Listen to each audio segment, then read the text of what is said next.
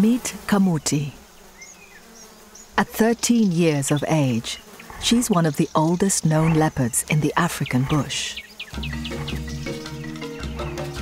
Kamuti means twig in the local language, after her thin, frail frame.